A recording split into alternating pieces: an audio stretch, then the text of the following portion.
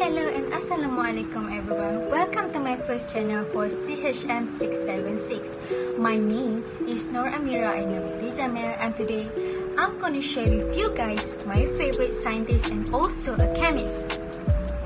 Who is he?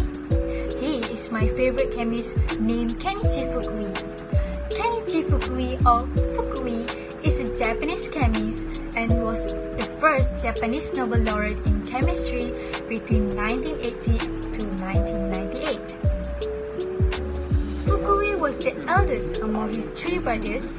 His father, Ryukichi Fukui, was a foreign trade merchant, while his mother runs a factory and also a manager.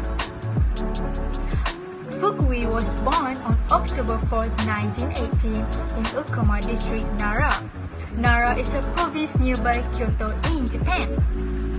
Back to his old days, chemistry wasn't his favorite subject because he found it very difficult and requires him to memorize and prefer more logical characters in chemistry. Besides, chemistry is also far from theoretical back then. In high school, Fukui's favorite subject is mathematics due to its simplicity, and he started to love physics too. After he finished his high school, Fukui had advice from his father by a professor named Jan Itsukita, who encouraged him to take a course which is Department of Chemistry in Kyoto Imperial University. Then he was directed to the Department of Industrial Chemistry.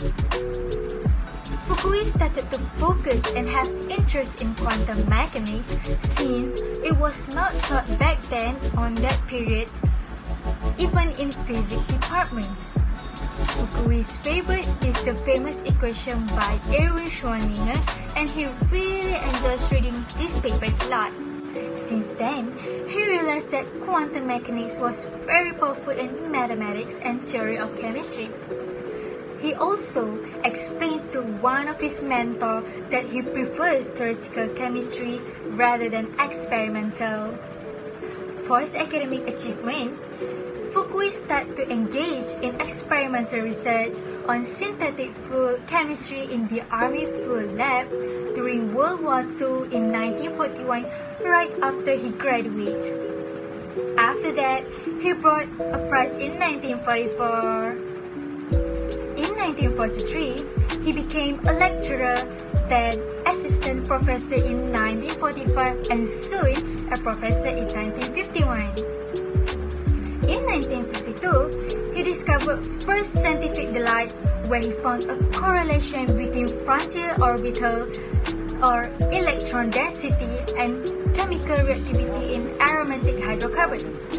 A long period between 1944 to 1972, he spent most of his time working on experimental organic chemistry and published overall 137 Japanese papers.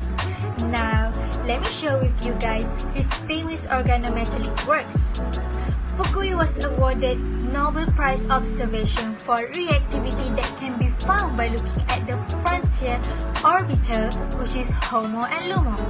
HOMO stands for highest occupied molecular orbital, while LUMO stands for lowest unoccupied molecular orbital. The terms of quantum mechanics, he explained that occupied orbital of different molecules will repel. Then, the positive charged molecule will attract to negative charged molecules. Then, the occupied and unoccupied of the other molecule will interact, causing interaction or attractions. Then, he also received this award in 1981, shared this award along with Roald Hoffmann, who developed the principle called Woodward-Hoffmann rules. Later, this frontier orbital theory was considered by many chemists and scientists to be one of the most important concepts in 1950s. Well, I guess that's all for my favorite scientist. I hope you guys really enjoy it. Thank you. Goodbye.